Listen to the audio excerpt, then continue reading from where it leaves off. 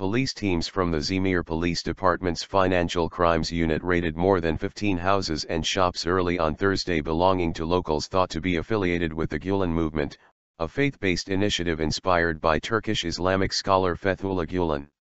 Several of the locals were detained.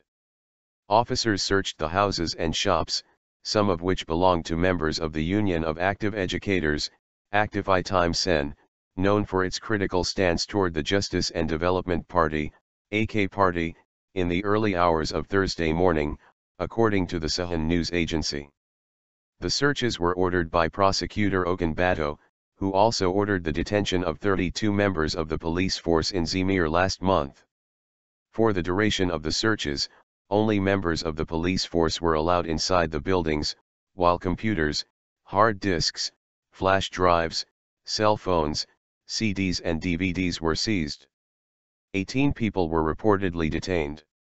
Those detained are accused of granting financial support to, and being affiliated with, the Gülen movement, which President Recep Tayyip Erdogan and his associates within the AK party claim instigated a corruption probe incriminating 4 former cabinet ministers, businessmen with close ties to the government, senior bureaucrats, and family members of then Prime Minister Erdogan.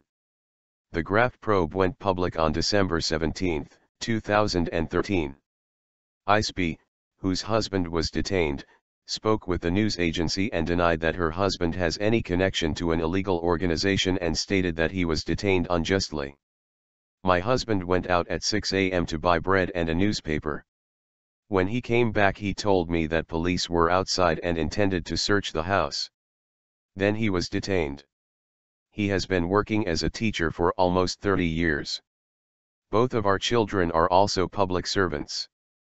We have no connection with any illegal organization," she emphasized.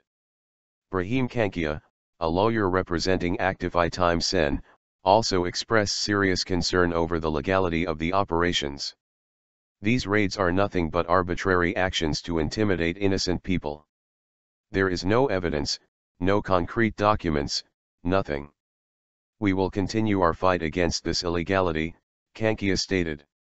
The police raid was made legal by a controversial law passed in December 2014 allowing authorities to arrest anyone about whom there is reasonable suspicion, not necessarily tangible evidence of involvement in a crime.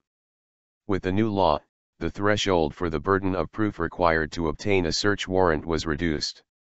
The police are not only easily able to search any individual, their home and vehicle, but also seize the property of anyone under suspicion, on the grounds that the individual has committed a crime against the government. Over the past 5 months, more than 10 civil society organizations, including the Manisa Workers Association, MACAD, the Manisa Education Volunteers Association, MEGDER, the Manisa Active Educators Association, AKED, the Manisa Millennium Public Servants Association and the Manisa Industrialists and Businessmen's Association, MOSAD, were also raided by police based on reasonable suspicion.